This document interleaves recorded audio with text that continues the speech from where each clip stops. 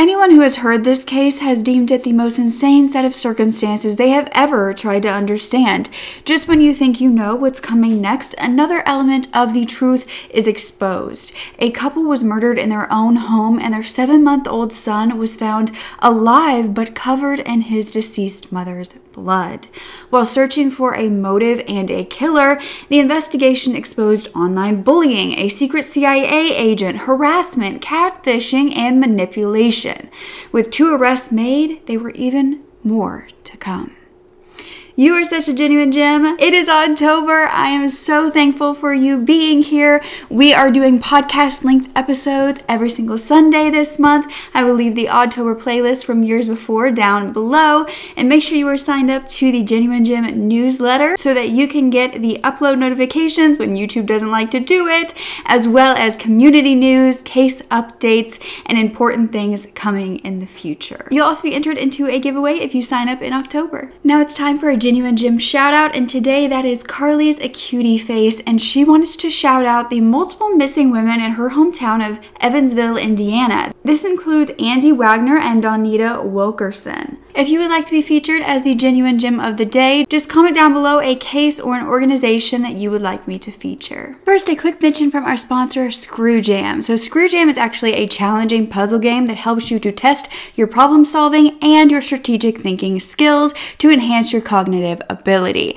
This is essential to be able to keep us alert and safe as we age. This is one of the games that I play to stay on top of my game mentally, and they have a 4.7 rating on the App Store. And the game doesn't require Wi-Fi. You can remove and match the screws to build your city and problem solve, all while training your brain to have a better attention to detail. This game is so much better than using your brain power to scroll on social media, and Screw Jam is actually free to download with my download link, or you can scan the QR code on the screen and you will access the free reward pack through my download link. You will get 3 hours of infinite lives and 100 coins. So go ahead and click that download to support this channel and better your brain.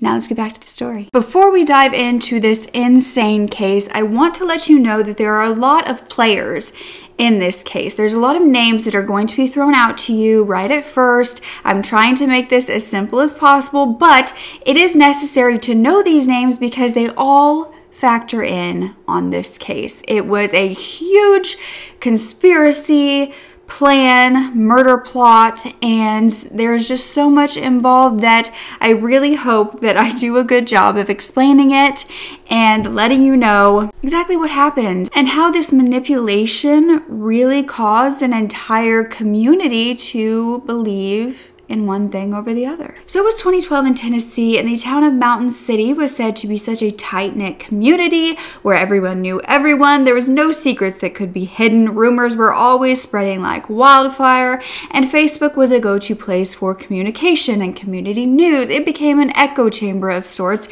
with all of their opinions being alike. They were often talking about the minuscule problems in their areas, and they were very much focused on the town. But bullying was also known to occur online between these full-grown adults because they could hide behind their computer screens. This was soon learned by the Potter family, who had moved to this town about 5 years prior. This was Marvin and Barbara and their daughter Janelle. Now, they had moved to take care of Barbara's elderly grandmother who lived in the area, or her mother, Janelle's grandmother, and they found it very difficult to fit in with that very judgmental community who didn't easily accept outsiders. Even though they had been there for 5 years at this point, they were still struggling. Now, Janelle was actually a 30-year-old adult at this time, but she was still living with her parents due to her disabilities. She relied heavily on them due to health reasons. She had health problems since she was young, and she didn't have a driver's license or a job and was said to be mentally much younger than her age. But Janelle was quite introverted anyway, so she knew how to be social without having to leave the house often, and that meant going online. She was able to enter this community community in ways through social media. Those who accepted her invites to be her friend were her friends not even just on the online world, but in real life too. And even as Janelle began to integrate herself into the community, into reality, those real life friends became her online friends, and to Janelle there wasn't much of a difference between those two worlds. Except for when her online world began to crash down around her as the unfriending and the harassment began. A 911 call would then come in on January 31st of 2012 around 10:41 in the morning. This was at 128 James Davis Lane, and a man named Roy had gone over to his friend's home that morning to pick up some mail, and he ended up seeing his friend's deceased. Now, Roy ran out to his car where his wife was waiting for him, told her what happened, and his wife ended up calling 911, began saying that she had found her friends with no pulse inside of their home. Johnson County 911. Honey, I need a name was bad. He's in one room, she's in the other, right at the playpen. It kind of looks like she's trying to get to her baby. They can tell by looking at their faces, they're swelled, they're black and blue, they've been beat. Okay, do you want to attempt to do CPR? They're both dead, it's too late. There's no pulse, they're white, they're dead.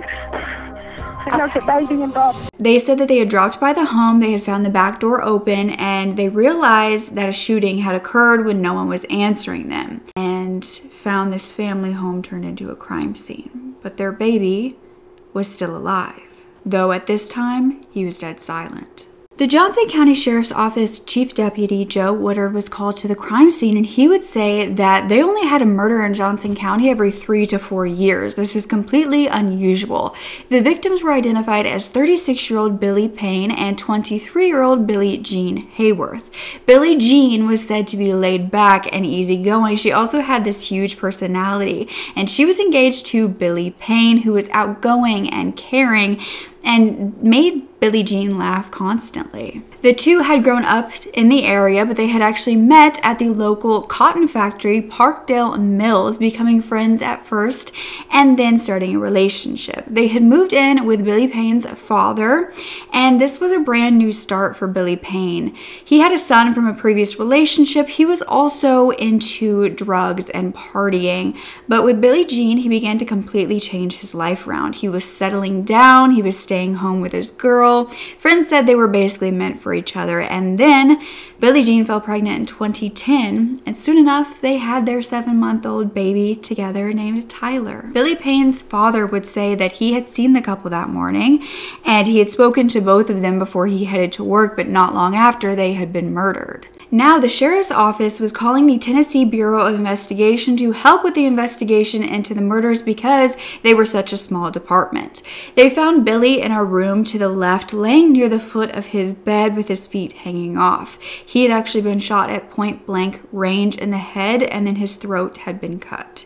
In another room, Billie Jean was found in a fetal position, lying on her left side with a gunshot wound to her right side of her head.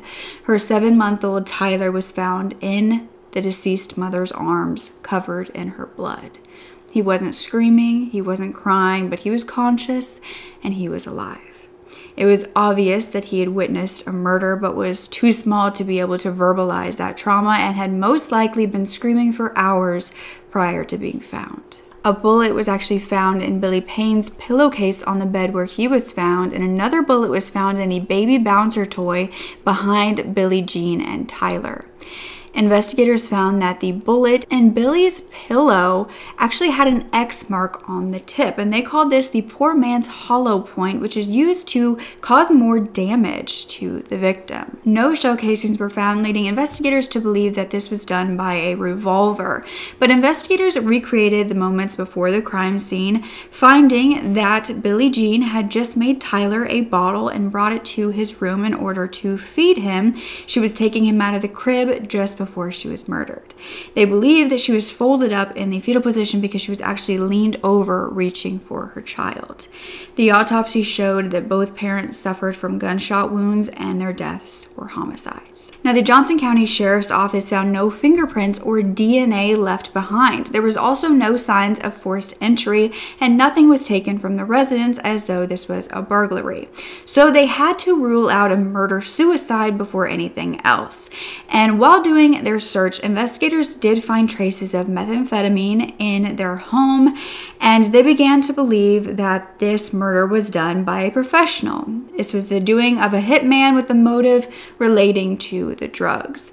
Mountain City began to lose their minds in fear when this news of the murder spread. And on February 1st of 2012, when investigators found that Billy used to take these pain meds and he sold drugs to his friends, they found that he wasn't this huge drug dealer. It wasn't something that he did for lots of money. He wasn't known. It was just something that he would do in his small circle, and he was getting much better since being with Billie Jean. In his late 30s, he had gotten treatment for substance abuse, and friends and family didn't believe that drugs actually had anything to do with their murders. But on February 2nd, the first suspect in this case was given a polygraph test, and this turned out to be a 38-year-old man named Jamie Curd. He had recently had a falling out with the victims and was said to have a heated exchange with Billy Payne a few months before the murders. Jamie Curd was actually Billy Payne's cousin. Now, Jamie was said to be an oddly introverted man who rarely had a girlfriend, rarely left the house, so he was brought into the sheriff's office and a polygraph test showed that he failed. He had lied about knowing the killer. So for the next 6 hours, he was questioned by investigators, and they told a nervous-seeming Jamie that they knew what he had done. Jamie began to say that he wasn't there when they were killed, but then he was asking if the CIA was there. When they asked him why he was asking about the CIA, who was not there, he said he'd been texting with a man named Chris who had told him that he was in the CIA and he was protecting someone in their community. Basically, he believed that this CIA agent was going to come and get him out of the situation, and that because he had been talking to the CIA agent named Chris, he would be exonerated for any part of this. But who could it be that this CIA agent was protecting? Well, you see, Billy Payne and Billie Jean's friends and family believed that the murders could have something to do with their strange social media feud that had been happening for about a year prior. They pointed to a girl in town named Janelle Potter. Investigators were informed that Janelle knew Billy and Billie Jean after she had met a woman named Tracy at the pharmacy that she had gone to. Tracy realized that it was kind of hard for Janelle to fit in and decided to invite her to be hanging out with the friend group. Now, Tracy's brother was actually Billy Payne, and so they hung out a few times, and then Tracy invited her to see the whole group, and they would hang out on occasion and became friends on Facebook as well. They wanted to become friends on Facebook because Janelle actually did not have a cell phone that she could use to contact them, so they could message her that way. Janelle had gone to Billy and Billie Jean's home a few times to hang out with everybody, but once she said there was too much drinking happening, too many drugs, and she felt uncomfortable and she actually went home. But the feud began when Janelle began to get posts on her Facebook. They were anonymous, but they were telling her she was a loser, she was ugly, she was going to be SA'd, they were going to kill her, and Janelle was certain of who was doing this even though they were anonymous. She began to believe that her new friend, Billie Jean Hayworth, was responsible. Janelle was trying to get her friends to understand that Billie Jean was this bad person and wanted to kill her. Janelle was calling the police on Billie Jean during these feuds and saying that what was happening online was horrific and she felt unsafe. She said that Billie Jean's fiance, Billy Payne, was also in on the harassment, that they had come around her family home, they had thrown a rock at her house with their names written on it, which was found, and there was also threats against mother and father. In fact, they threatened to blow up her father's truck. Eventually, they all unfriended each other, with Janelle insisting that Billie Jean was one of the worst of her bullies. But then how did those involved in this harassment of this woman end up being the victim? Could this mentally underaged woman with so many health problems be their cold-blooded killer? And would a cold-blooded killer have a CIA agent protecting her from a social media feud? Well, Janelle had confided in Jamie Curd, the first suspect in this case who had gotten a polygraph test, about her CIA protection. You see, Jamie Curd was in the same friend group as Tracy from the pharmacy, as Billy and Billie Jean, as Janelle, and he was also, of course, Billy Payne's cousin. Jamie and Janelle had actually begun to date, and when Janelle began to be harassed online, Jamie took her side and actually stopped talking to his own cousin. But investigators were very confused because they had just gone to Janelle's home after the murders, and had spoken to her and had gotten a completely different story about her and Jamie's relationship. You see, when investigators went to the Potter family home a day after the murders, Marvin and Barbara were in the room with their daughter Janelle when she was being questioned, and Janelle began to say that she learned of Billy and Billie Jean's deaths on Facebook, and she felt bad about the situation because she didn't want any harm to them, even though they were the ones harassing her. She said that she was sorry that it happened. When asked why they would be doing so, she said it was a jealousy thing, that she was too pretty. She said she wasn't involved in the deaths, but she had once gone into their home and felt very uncomfortable because they had drugs there, and she was speculating that this could be the motive for the murders. But she began to be asked about Jamie Curd and her relationship with him, and she claimed that they were only friends. Her parents then chimed in that Jamie was a family friend for quite a long time. But it turned out when Janelle began to hang out with pharmacy Tracy had someone else that she wanted Janelle to meet, and that was Jamie. So Tracy had actually set up Jamie and Janelle because they were both chronically inside, alone. They were single, but because her parents were so strict, she was not allowed to have a boyfriend. Now, let's not forget at this point, Janelle was around 30 years old or in her late 20s. However, due to her disabilities, her parents were very strict about what she could and couldn't do. So Jamie would often come over to hang out with the parents and then would sneak off to be with Janelle. He even bought her a cell phone so that he could communicate with her. Jamie believed that this Facebook feud between his new girlfriend and his cousin and all of his friends had gotten so bad that when Janelle came to him saying that she was being protected by the CIA, he had no problem with going up to his cousin Billy Payne and telling them to knock it off. Billy was telling him to stay away from Janelle, and this is when Jamie had told Billy Payne that he was going to cut his throat someday, and they stopped speaking after that. But during this Jamie Curd's questioning, he told him he could never kill his cousin and his fiance. Billy Payne and Billie Jean were buried together after having a joint funeral, but their killer was still out there. Until Jamie was brought back in for questioning and he was pressed on who shot his cousin.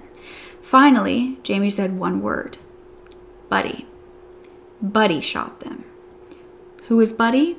Well, he was a 60-year-old local man who used to be in the Marines, but he fought in the Vietnam War and was now using an oxygen tank to breathe. He always wore a gun on his belt, in fact, 2 of them, even when he was out gardening. He had suffered a back injury and was on disability at the time, and it would later be found that Buddy would tell stories of his time in the Marines and that he was this war hero, but they all belonged to another man.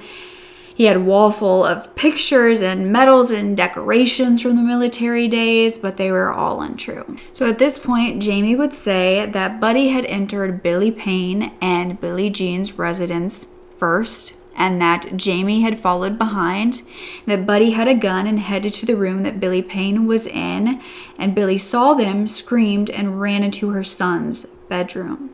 Jamie then heard 2 shots, and then Buddy handed him a knife. He said that Buddy had threatened him, that he was in it, and that he needed to slit the throat of his cousin. Jamie said he did what he was told, and he gave the knife back to Buddy. Jamie was then told by investigators that he needed to call Buddy with the police listening in order to incriminate him. And that's when Buddy would inform Jamie that he had gotten rid of all of the evidence, and this was enough to arrest him. Investigators then headed to the Potter residence to arrest Buddy.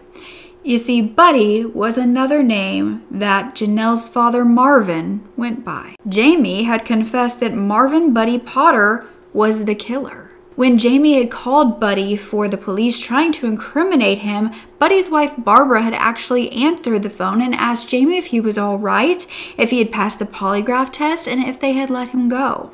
Jamie lied and said that they had, and that's when Barbara said that they were praying for him and that Janelle had even seen an angel that day that was supposed to be good news. That's when Jamie asked Barbara to put Buddy on the phone, and Buddy confirmed they had gotten rid of everything without hesitation.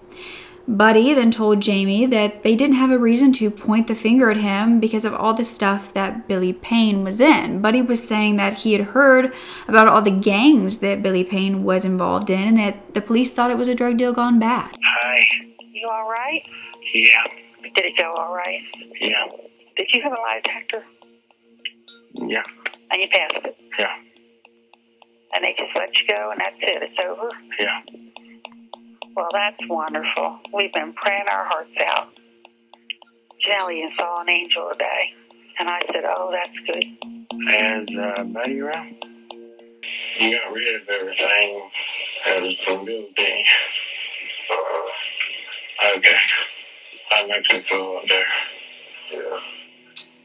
Buddy had no idea that they were onto him, and so on February 7th, Marvin, or Buddy Potter, was arrested at his residence, but not before trying to get his gun out of his holster. But while Buddy was in custody, a search warrant was issued for their home, and investigators collected possible evidence. They found hundreds of guns, knives, bullets. There was an ammo belt that was draped around his oxygen tank. They also found pictures of the victims in the living room, all ripped in half. The cuss words on them, such as the B word, C word, W word. And they knew exactly who had ripped these photos up because investigators actually caught Barbara Potter ripping those pictures in half right in front of them. And then in Buddy's truck in the trunk, they actually found bags of shredded paper. They also found bullets with X's on the top of them, just as the bullet that was found at Billy Payne and Billie Jean's home had. Investigators believed that when Buddy was arrested, Janelle and Barbara seemed to be in shock. So Marvin Buddy Potter was questioned and was told that they knew that he was the killer. They were saying that they thought that Jamie was involved because he was secretly in love with Janelle and wanted to prove to Marvin or Buddy that he could protect her. Now, Buddy denied this for several hours. He did not believe that Jamie and his daughter were in any sort of relationship, and that is when a recording of the phone call that Jamie had made to him was played for him, and the color drained from Buddy's face. He still didn't budge for quite a long time, but investigators then said that they knew that he had only done this to protect his family. He then broke and said that his daughter was in danger, that she and the entire family had many threats against them. People were going to kill her and rape her because she was a virgin. He said he felt he had no other choice, and that there was a $3,000 bounty on his daughter's head, as well as his wife and himself. Barbara, though, was saying on this phone call to her husband that he was there the morning of the murders. Barbara was giving her husband an alibi, but Buddy was crying and confessing. And then Janelle came on the phone suggesting the same thing about the alibi, that Buddy was home the whole time. Buddy then asked for a lawyer. Marvin Buddy Potter and Jamie Curd were charged with first-degree murder, but the case was only getting started at this point. Jamie Curd then recanted his confession at the time, saying that the police had tricked him into signing the statement, and they lied when they told him he failed his polygraph test. But Billy Payne and Billie Jean's family had a whole different side of the story as far as the harassment. They claimed that Billy Payne and Billie Jean were the ones who were being harassed, not Janelle. They also said that Billy and Billy's friends were being harassed as well. In fact, a year prior to the murders, their friend Tara had actually filed a protective order against Janelle due to her constant calling, but this was thrown out due to Tara not being a relative of Janelle. Then another one of their friends named Lindsay filed for a charge of phone harassment against Janelle, and this was actually tried on November 30th of 2011, but the judge claimed that Lindsay had not proven Janelle's guilt, so the case was dismissed. But these girls said that Buddy was often a part of the phone calls and that they would answer these calls from Janelle, and he would tell them to quit calling, and when they would say Janelle called us, Buddy would say they were lying and that he was going to kick their ass. The whole friend group, including Billy and Billie Jean, said that they had tried to speak with the Potter parents to ask for their help in making Janelle stop harassing them. You see, those who knew the victims claimed that Janelle called them every single day, sometimes multiple times a day.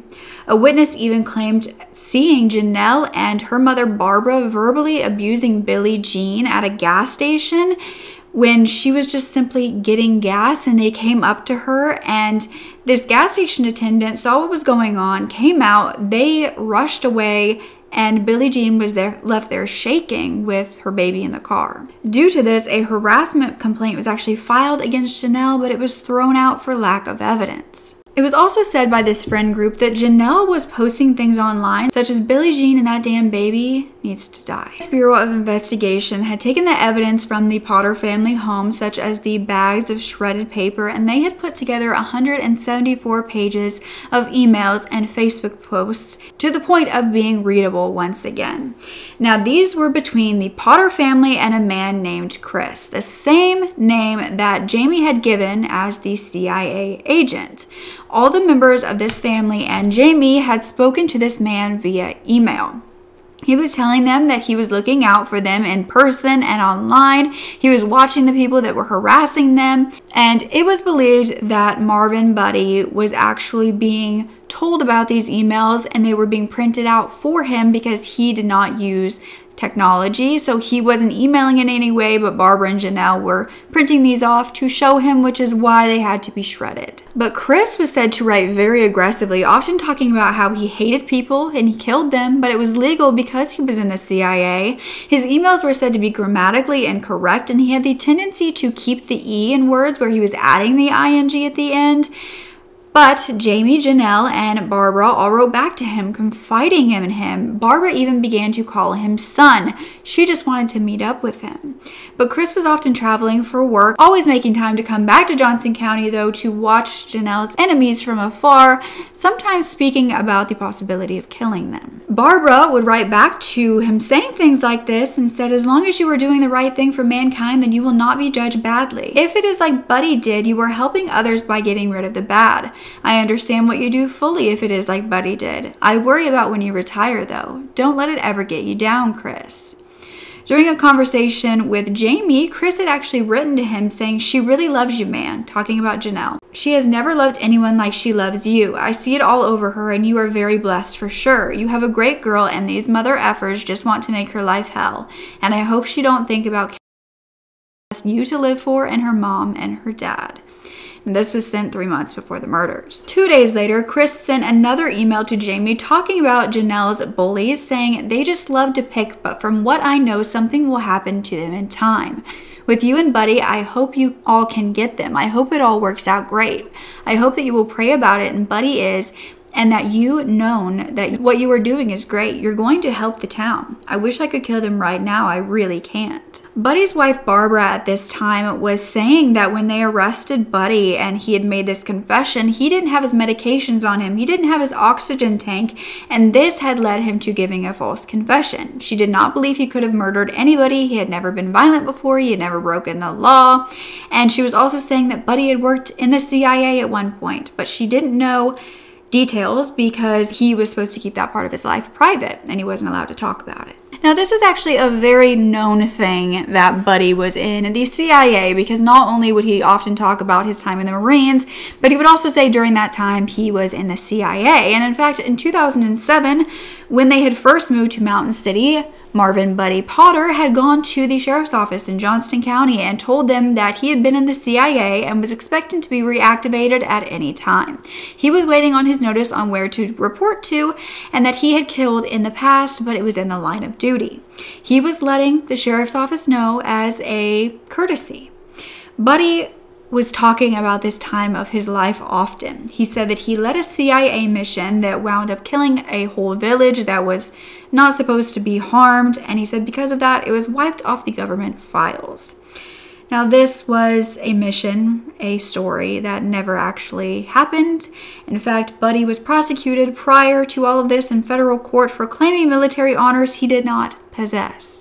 So at this point, investigators wondered if this CIA agent Chris could really be Buddy. And then they realized that Buddy didn't necessarily get on the computer or knew what he was doing. And so then they thought maybe it could be someone connected to Buddy's past. So investigators traced the IP address from Chris's emails and they found a residence. This traced back to the Potter family once again, in particular Janelle Potter. The emails were between bmp9119@aol.com, which was Barbara's email address, and bull2dog@aol.com, Janelle's email address, where she pretended to be Chris. There was no Chris, no CIA involvement. Janelle had become a catfish after meeting Billy Payne and Billie Jean and finding out that Billy Payne had moved Billie Jean in and they were having a baby together. This was a year before their murders. Investigators believed that this man was created by Janelle in order to confirm her story of harassment and threats coming from this friend group to her parents. Why? Well, investigators believe that Janelle was in love with Billy Payne and her jealousy had gotten to the point that she wanted him dead. She knew exactly what to do to get her father to do so. In these emails, Barbara was said to be especially frank with this Chris, telling him that they had enough and that no one wants to kill anybody, but they will.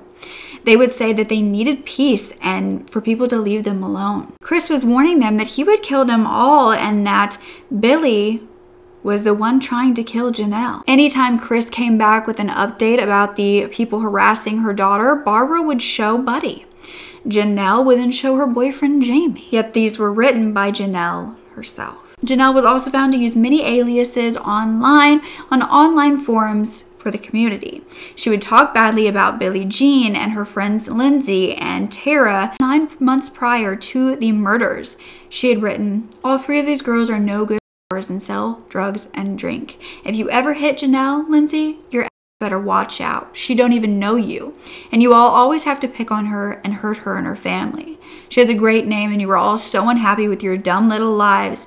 And all you guys do is sleep around and make people's lives hell. Why don't you go back to effing hell where you came from? Keep on effing with Janelle. She had a lot of friends that will back her up and know what's really going on. All you effing sluts know what to do is hate on someone else because you are not happy with your damn lives." Her other aliases would then respond to that post claiming to be more of Janelle's friends. And if you think that I'm completely butchering these emails and how they're written or spoken, that is just how they're actually written. There's a lot of grammatically incorrect portions of these emails. In fact, they all are grammatically incorrect and often don't make sense. She was also found to be pretending to be the victims of Billy Payne and Billie Jean's friends, emailing herself with the threats. One said, "Janelle, I will get you no good B. I'm effing Lindsay. Remember that." So these harassing posts and emails that Janelle was complaining about and horrified about were seeming to all be made from her account. And with the manipulation that it takes to become a catfish and to trick those around you into believing this story, investigators began to believe that maybe Janelle wasn't as innocent and naive as she presented. Janelle had created many more catfish identities as well, all men who were meant to be protecting her. The night before the bodies were found on January 30th, around 4 in the morning, investigators found a text that Janelle had sent when she had heard a car leaving. She had texted Jamie that she loved him and to text her as soon as they got back. At this point, the state took the case of Janelle and Barbara Potter to a grand jury to see if they could charge them with criminal responsibility.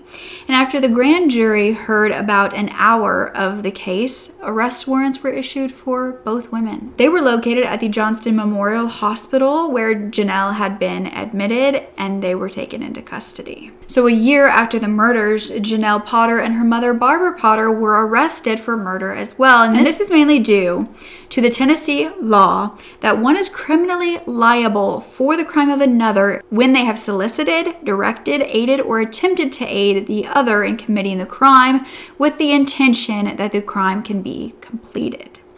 Now, the prosecution just had to prove this, and both women were adamantly saying that they had nothing to do with it. Janelle even claimed that even though Chris's emails came from her email address, she had been hacked. She was not Chris. But while the prosecution got to work on how they were going to argue that Janelle and Barbara were involved in the murders when they weren't at the crime scene, the actual people at the crime scene, Marvin, Buddy, and Jamie, were brought to trial. So on October 7th of 2013, Marvin Buddy Potter's trial was first, and this was the opening statement from the prosecutor. The child was not harmed, but had been left there in his mother's arms and his dead mother's arms by someone who was cold enough, calculating enough, and trained enough to be able to conduct murders like that.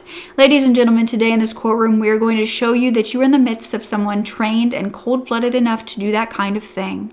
At least he thinks he is. He likes to tell people he's that kind of person. He likes for his family to think he's that kind of person. The defense was claiming that due to Buddy being off of his oxygen at the time of the interrogation, he was not thinking clearly. They were pointing to another gunman entirely, one that could have been using the meth that was found at their home, since it was not in Billy Payne or Billie Jean's systems. It was stated that the bullets found in Buddy's truck did have the same markings as the bullets used to kill Bill Payne, but the bullet used to kill Billie Jean was so mutilated they couldn't actually determine if those same marks were present. Now, the man who had found Billy and Billie Jean inside of their home was their friend named Roy, and he would testify that when he walked in, as he was allowed to do, to get his mail, he was calling out to make sure that he didn't catch them in any sexual acts. But when he didn't get any answer and their car was still in the driveway, he began to look around a bit, and he walked into their room and found Billy lying on the bed. He thought he was sleeping, so he walked over and started shaking his arm before he realized he was dead. He started backing up and ran out of the house to his wife, who ended up calling 911. And when Roy went back inside the home, he found Billie Jean and saw Tyler still breathing in her arms. He ended up pulling Tyler out of her arms, but the baby did not make a sound. Now, the audio recording of the interview from the Potter family the day after the murders was played for the jury, and they heard Buddy answering the door by saying, "I know you're going to question about this thing, I guess Billie Jean and them. I figured you'd be around. Everyone always points fingers at us." At this point, during that questioning, the agent said they just wanted to make sure that Janelle didn't have anything to do with it, and Janelle was the first to say that she had been in bed and that she couldn't even drive. And then Barbara chimed in saying she wasn't strong enough to do that, and she agreed. She said, especially with a guy, a girl, and a baby. Buddy then said that Janelle could not do that to anyone, even if she wanted to. But Janelle then interrupted Buddy, saying she could kill someone if they were trying to rape her. But Billie Jean's friend, Lindsay, who was also said to be harassing Janelle, but then it was found that Janelle was actually harassing them, would testify about how this whole feud began. Lindsay would say that after Janelle hung out with the friend group, they all friended her on Facebook. Soon after, she went about posting that they were mean girls. She would take pictures of them from their Facebook pages and post them on her own. Lindsay said she called Janelle and asked her to stop, and Janelle said she didn't know what she was talking about. She didn't write anything. Lindsay denied ever harassing or even calling Janelle bad names. She said she just wanted Janelle to stop. But he was said to be expressionless by the prosecution, and he was refusing to testify. He was then sentenced to 2 life sentences, and when the prosecution spoke to the jury, they asked if they thought Barbara and Janelle were involved, and one of the jurors said that she felt that they were guilty, particularly Barbara. And so the prosecutors, who were also trying to come up with the case against Barbara and Janelle, saw this as a very good sign. So in 2015, Jamie Curd, who was about to go to trial, would end up talking to the prosecution. And he would say that every time he had gone to that Potter residence, Barbara would give him a long update about all of the harassment they suffered. And every time she ended her speech by asking Buddy what they were going to do about it. He said that he often worked on their computer at their home because it was old and it froze up every month. But after quite a bit of talking and getting Jamie comfortable with them, the prosecution finally got him to talk about Janelle. He said he thought that she loved him, but looking back, she didn't, that he was being played. Jamie believed that Janelle actually desired Billy Payne, and once before Jamie had gotten involved with Janelle, Billy was actually talking about seeing Janelle, but Billy said she wasn't his type. Soon after Jamie and Janelle began dating, Janelle started talking about eloping. But as soon as Billy got involved with Billie Jean, Janelle began to get very angry, saying that she was just another one of Billy's girls that he would throw away. Jamie said that Janelle spoke differently with him than she did with her parents, that she knew how to get what she wanted out of them. So Jamie would end up pleading guilty under a plea deal for 25 years for the murder of his cousin, because he was going to testify against Janelle and Barbara. So in 2015, Janelle and Barbara would have a joint trial, and the prosecutor's opening statements laid the groundwork, saying there is nothing in your lives or backgrounds that has prepared you to understand the Potter family. You have never seen anybody like them. This story is very, very simple. It's a story of a manufactured conflict born in the mind of a very bored, lonely 30-year-old woman. It's the seed that grows into a tree, and it's not just that seed. It's all the water and the fertilizer that's put on that seed to make it grow and bear fruit. And all of that happened as the result of Janelle Potter's actions. The defense, though, claimed that this was a case of hacking and that since Jamie couldn't have Janelle for himself, he actually was setting up the Potter parents for murder so that he could have her.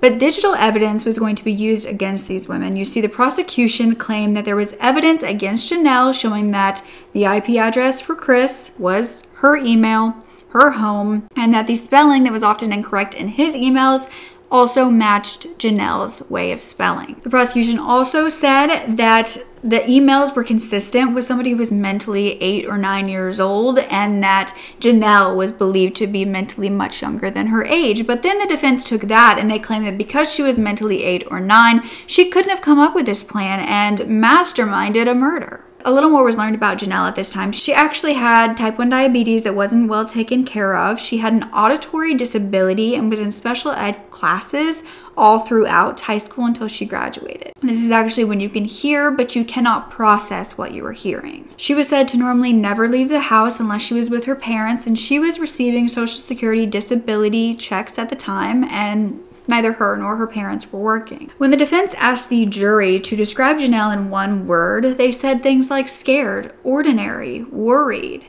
Janelle was adamant that she was not Chris, and that is when the real Chris was brought in to testify. That's right, he was a real man. Chris to Jaden testified that he believed he was Chris the CIA agent, or the man that was used to create this identity.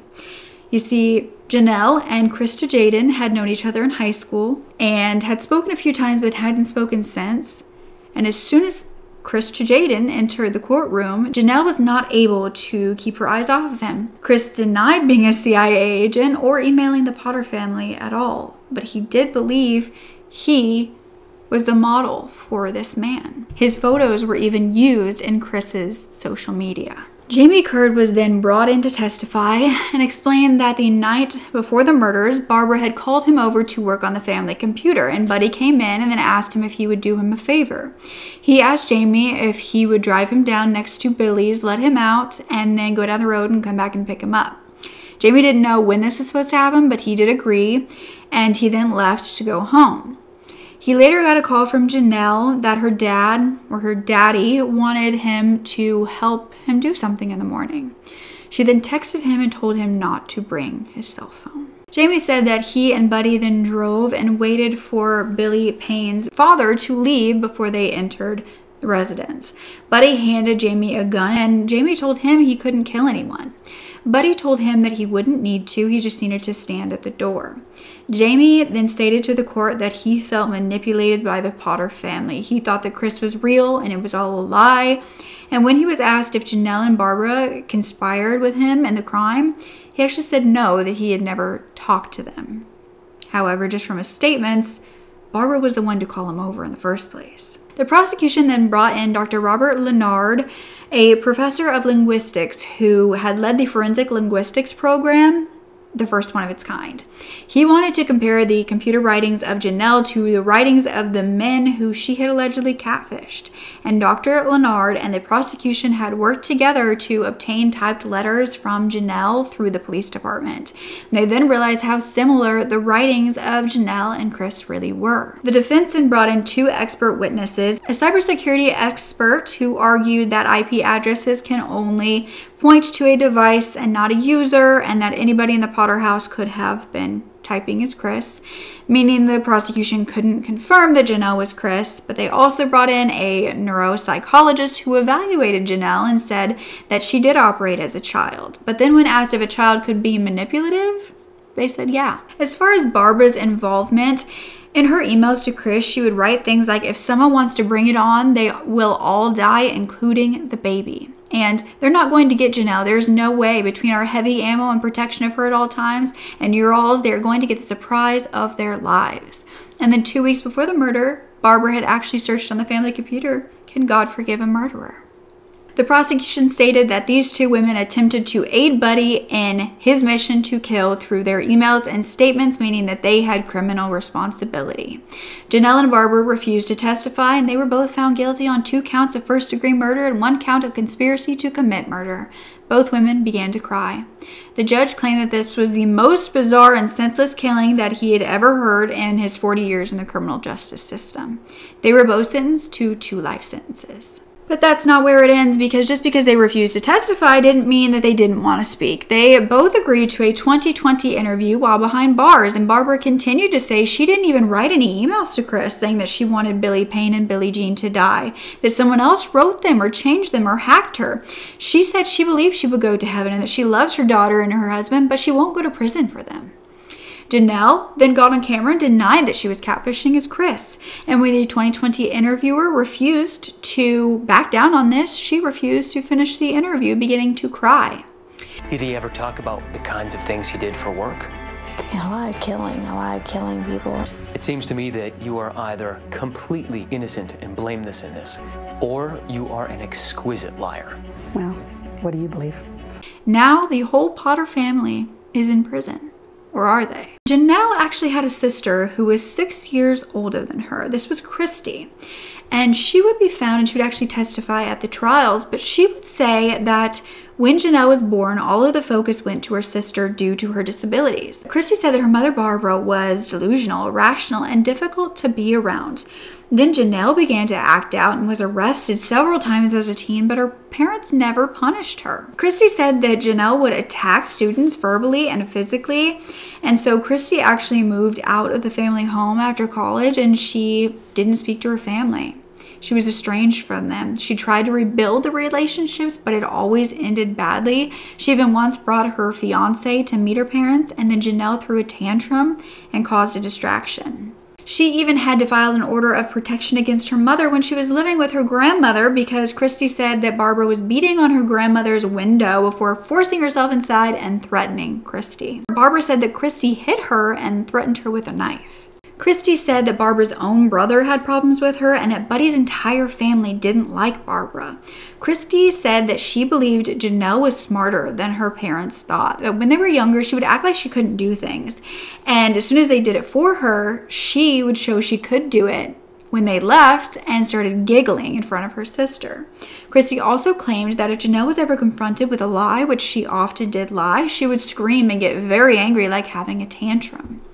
She said when Janelle was in middle school, she had been told that a girl had attacked her and caused serious head injury, and that when they went to court, Christy was told that this girl had admitted she had hit Janelle because Janelle was too pretty. Christy also said that back in 2010, 2 years prior to the murders, her mother called to see if she was home. You see, Barbara had gotten a call from the police saying that they had found her daughter roaming the streets and she was being held at the station. Barbara didn't believe that Janelle could do this and believed it was her other daughter, Christy. But when Christy called the police station, it was Janelle, and they claimed that Janelle admitted to sneaking out of the house in order to meet her boyfriend. She was going to run away from home. She had packed a bag and everything. Yet her parents claimed that it was just because her blood sugar dropped and that Janelle did not even remember leaving home. But that is when they actually had the falling out with Jamie, and Jamie was no longer allowed to come over. Buddy had called him saying Janelle no longer loved him, and that caused a tiff in their whole relationship. But Christy believed that her mother and her sister should be punished for the murders because she believed her father wouldn't have done it without being manipulated into it. Christy would also learn that she had been spoken about in the emails between Chris and Barbara, or Janelle and Barbara. Chris was saying that Christy was out to get them. And Barbara had written, "You are welcome to shoot any of them, Chris, but let Christy's body be found. We have life insurance on her, so we may as well collect it. I know that sounds mean for a mom to say, but she hates me and wants me dead as well as Dad and Jen. What can I do? She'll get me someday, not here and soon, or have me killed, I'm afraid, when I'm helpless someday. Worried, sad face." Now, Christy would disclose that Janelle was not allowed to have boyfriends, not allowed to be after midnight or drink or smoke. Her parents had rules for her, even though she was a 30-year-old woman. She even had her Facebook pages looked over by them. Barbara and Janelle shared a family computer, but Marvin was said not to have anything to do with the technology, meaning that Janelle was writing those emails as Chris on the same computer that Barbara was opening and answering those emails from Chris, the CIA agent. In fact, once Buddy had gone to the police about these harassing messages, And he was told to basically just throw out his daughter's computer, but Buddy said that she stayed at home all the time and that the computer was all that she had. Christy would also admit that when her mother and her sister were arrested for murder, Barbara was actually handcuffed, taken outside of the hospital, and she was standing right there because she worked as an EMS. And Barbara looked at her and muttered something her way. They will be eligible for parole in 2073, but as far as the baby who survived, Tyler, he is being raised by Billie Jean's mother. He would be around 13 years old today. In 2019, Barbara filed a petition for a new trial citing a conflict of interest because her attorney also represented her husband. This was granted in July 2021, but by November, she actually pled guilty and admitted to her part in the murders. Janelle said that investigators didn't look outside of the box, that they wanted someone to blame, and they blamed her. She wanted a new trial because her father was not called to testify in her case. But Marvin Buddy Potter then fully confessed to the murder of Billy Payne. He said it wasn't a plan, that he had to kill them, but he did. That 10 to 12 seconds after the gun went off, he heard another shot coming from the other room. He said that Jamie flew past him like a bolt of lightning. Marvin then said that his wife and daughter played no role in convincing him to kill. Do you think that Marvin Buddy really believes that? Did he ever realize he was being manipulated by his whole family the whole time? Or is he still under the belief that he did this on his own accord?